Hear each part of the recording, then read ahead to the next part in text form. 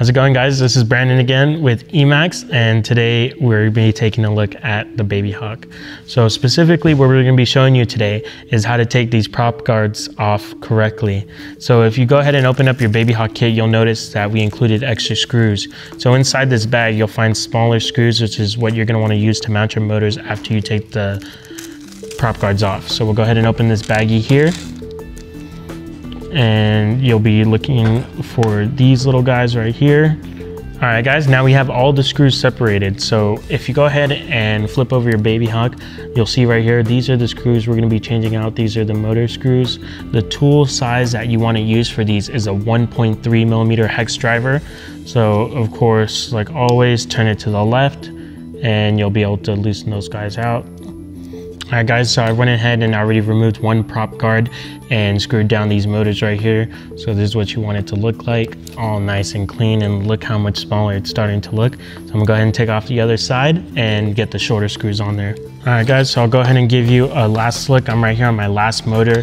So I'm gonna give you some tips as the easiest way to get these motors back on this frame.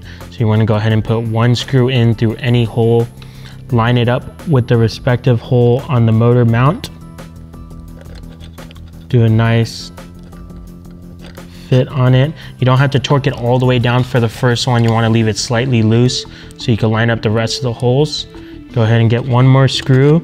Make sure that all the holes of the motor mount line up with the holes down here, and you should have no problems. I see my line. Go ahead and screw it in. And you'll see that now that you have two screws in there across from each other, like so, these two will automatically line up just because of the way we have the spacing.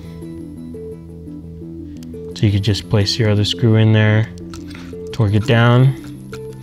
For these screws, since it is a plastic body in between the metal screw and the metal motor, just turn it till it's tight. You don't have to torque it too down and apply too much pressure, just till it's nice and snug. All right, guys, I'm all done. I'm ready to go race. I've lost about 10 grams, so I'm gonna embarrass all the rest of the guys in the office. We're about to race up this whole warehouse. Make sure that you keep an eye on our YouTube, like, subscribe, comment if you have any questions. We will have some more tutorial videos for you guys. If you wanna see a certain kind of video, maybe leave a comment. We'll go ahead and read all those, respond back to as many as we can. Check out our Facebook, EMAX USA, and our Instagram, EMAX_USA. Our international customers can find us on emaxmodel.com or emax-usa.com. Thanks, guys. I'm gonna go race.